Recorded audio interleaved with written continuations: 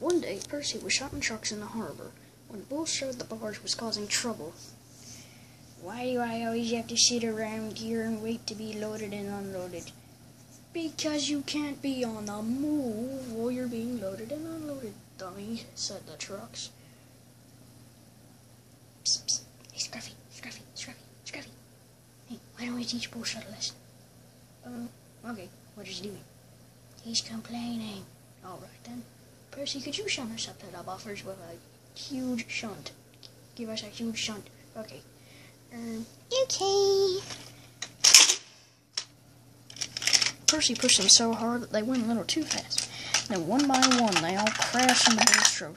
So hard, and with their loads being so heavy, they punctured a hole into his hole. See what it is?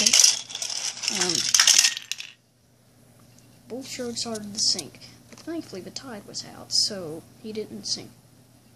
Then the manager of the docks came. He said,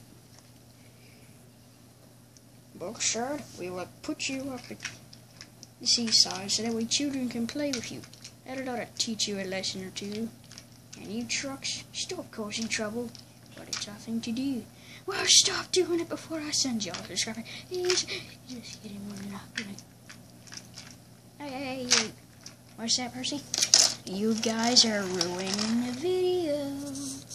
Why are we ruining the video? Because we have a script to stick to and you're not sticking to it. What do you have to say about it, Pipsqueak? I'll teach you something. Oh.